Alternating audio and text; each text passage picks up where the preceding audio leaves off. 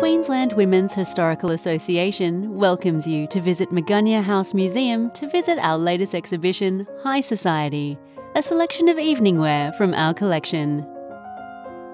This dress was worn by Lady Mansfield during her husband's term of office as Governor of Queensland circa 1969. This ball gown was worn at Cloudland in the 1950s.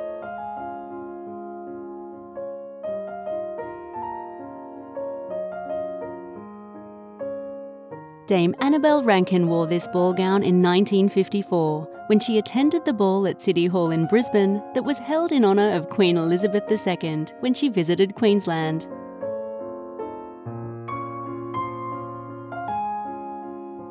This evening dress from the 1940s is a Lucy Secor dress made of black wool crepe.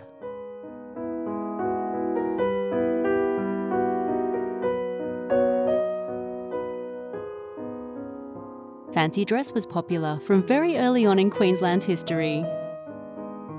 Popular characters included the Highlander, Oriental characters, pirate queens and heroines like Grace Darling. Possibly made for a parade, this newsprint dress was worn in 1906. It is printed with sections of the Mount Morgan Chronicle dated July 20, 1906.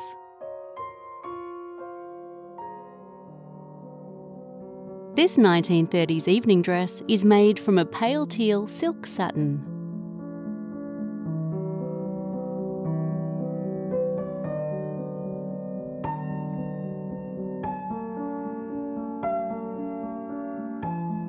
Next we have a 1930s evening dress and jacket, black velvet lined with gold and embellished.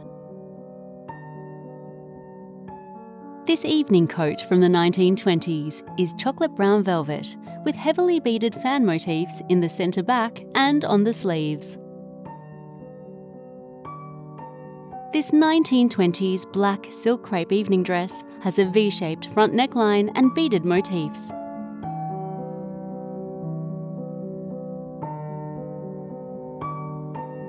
Next is a 1930s apricot velvet theatre coat with self-embellishment on the collar, cuffs and hem.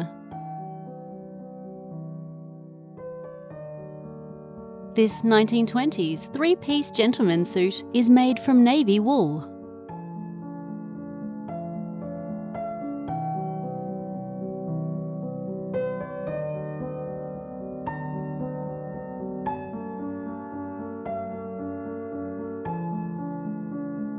Worn over a chemise, this 1890 to 1900 black cotton twill corset is embellished with yellow embroidery.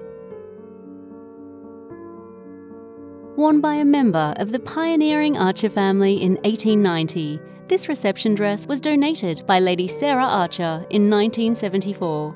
Made from black silk satin with an 8-piece bodice and standing collar, 5-gauge skirt with 2 bands of beaded trim on the front gore.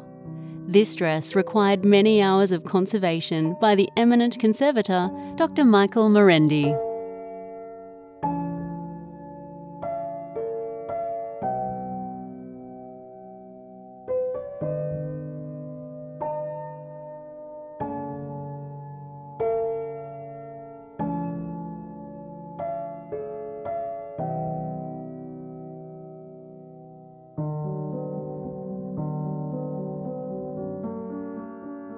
This nursery and a teddy bear's picnic include Little Lord Fauntleroy, circa 1890s, and a sailor dress, circa 1905.